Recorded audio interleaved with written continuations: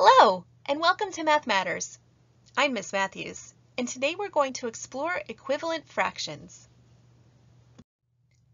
Today's learning goal focuses on learning to see fractions in different ways, and to find and name equivalent fractions using a visual model. Here are some optional materials you might want to have, but you do not need them to complete today's lesson. What do you notice about this image?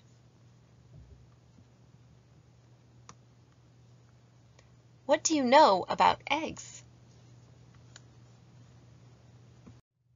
How many eggs do you see? Yes, there are 12 eggs.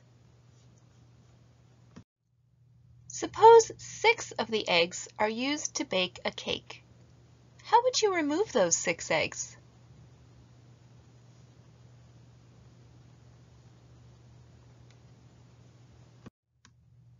Here are some of the ways you might have thought about taking out the 6 eggs.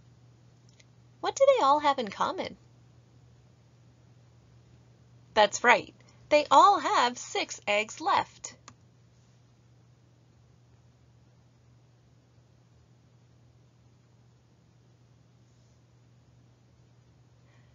So the question is, what fraction of the entire set is 6?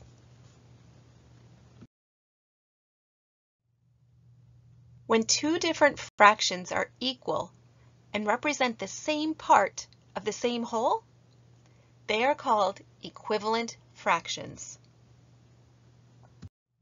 So we know that we have 1/2 or 6/12 of the eggs left.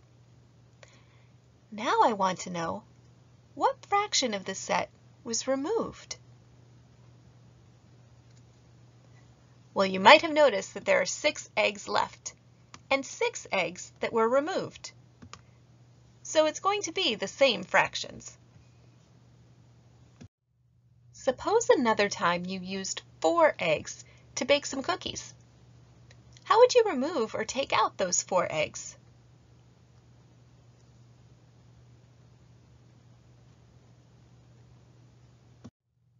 There are many ways that we could take out those 4 eggs.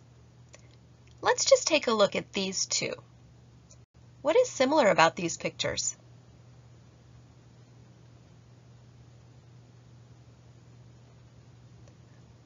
One thing that is similar is that they both have 8 eggs remaining. What fraction of the entire set is 8?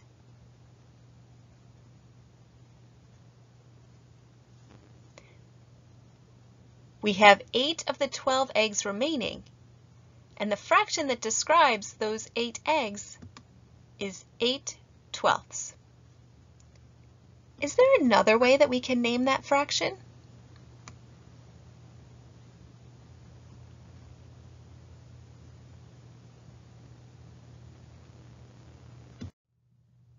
When we think about fractions, we know that our parts, or our groups, need to be equal in order for us to name them. We can see that we removed a group of 4 here. Looking at the 8 eggs left, I can see that I can make 2 more groups of 4, like this.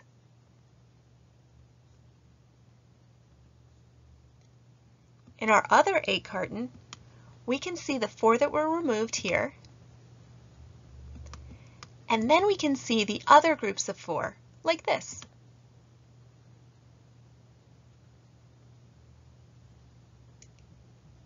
Can you see another way to name the 8 remaining eggs as a fraction?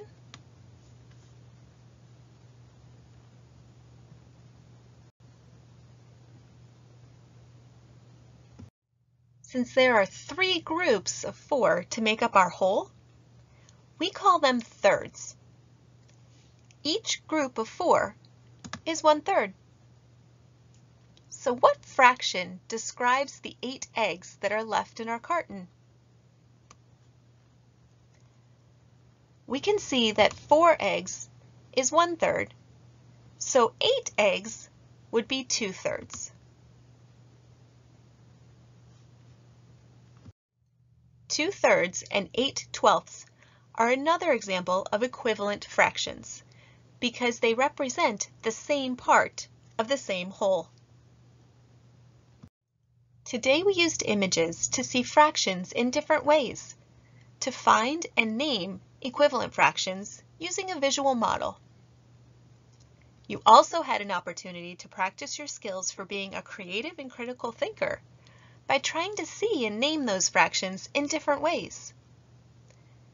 You also were able to practice being goal-directed and resilient by staying on task during this lesson.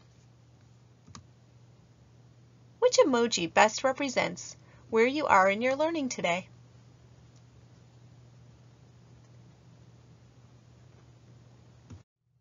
To continue your learning, see what other equivalent fractions you can make using our egg image. Thank you for watching. I'm Ms. Matthews. I hope you have a fun-filled mathematical day and keep on counting.